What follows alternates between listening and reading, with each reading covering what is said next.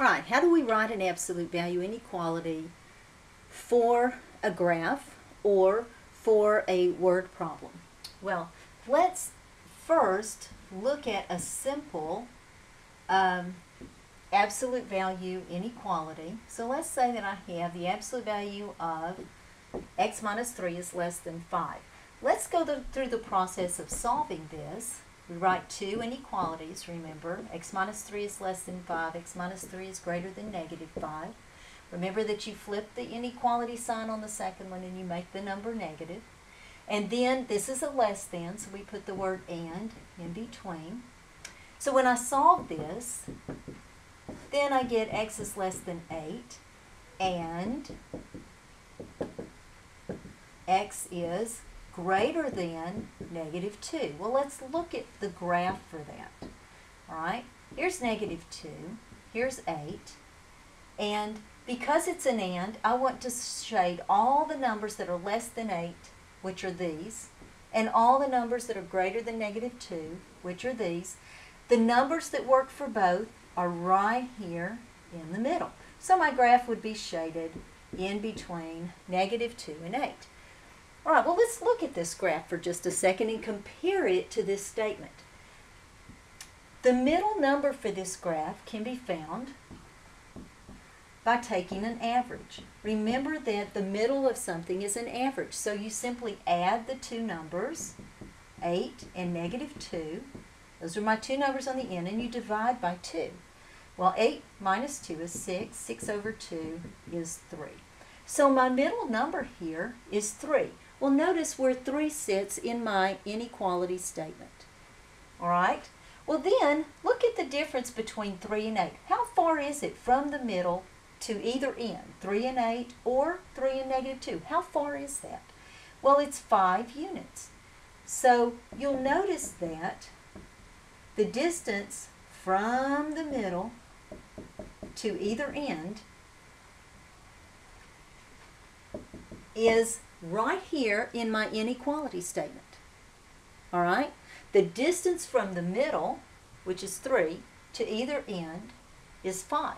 So in an absolute value inequality, we notice that we're going to have the absolute value of x minus, and then we're going to have the middle number. We're going to have an inequality sign or an equal sign, and then we're going to have the number that represents the distance from the middle to either end. That's the pattern for writing an absolute value inequality. So let's suppose that my graph looks like this. Let's suppose that I have a graph that is shaded on either end. All right, and we'll just say that these two numbers, now let's make this a little bit challenging. These two numbers, let's say this is negative 10 and this is negative 2. What would the absolute value inequality statement for this graph look like? All right, well, let's start with our pattern. Absolute value of x minus. Now I'm looking for the middle number. Remember, the middle number is an average, so I'm going to add these two numbers, negative 10 and negative 2, and I'm going to divide by 2. Well, negative 10 plus negative 2 is negative 12. Over 2 is negative 6. So negative 6 is my middle number.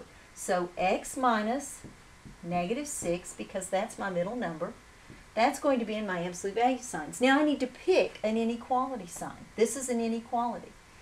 Well, this is how an OR graph looks. An absolute value OR graph is shaded on both ends. So I'm going to pick the greater than inequality. Now this is, we'll just go ahead and say greater than or equal to. We'll use our closed-in circles there so that we can say greater than or equal to. Now I need the distance from the middle number to either end. All right, well, the distance from negative 6 to negative 10 is 4 units.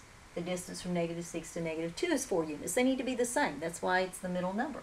So 4 is the distance. Remember, a distance is never negative. It's always positive. So that's my distance to either end.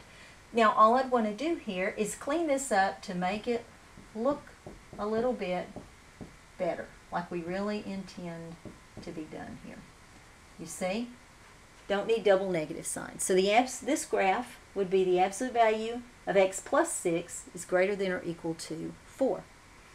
All right, so let's consider a real life situation that would be an absolute value inequality. Let's suppose that I told you that I weigh 120 pounds plus or minus 3 pounds. That's an absolute value inequality statement. Let's look at the graph for that. All right?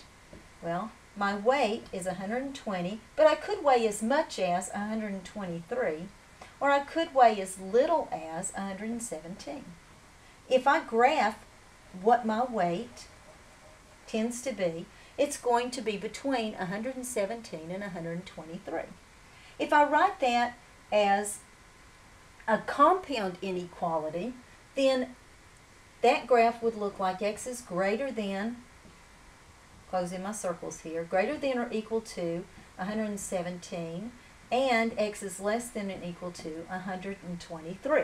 That's the way I would write it as a compound inequality. But to write it as an absolute value inequality, which is the way it's given as an absolute value inequality. Well, then I would write x minus, and my middle number, notice, is 120. It's an and graph, so I would say less than or equal to. And then the distance from either end to the middle is 3. So I would put my 3 right here. You see, those are the numbers, the 120 and the 3 are the numbers given in the situation. Therefore, it reads like an absolute value inequality rather than a compound inequality.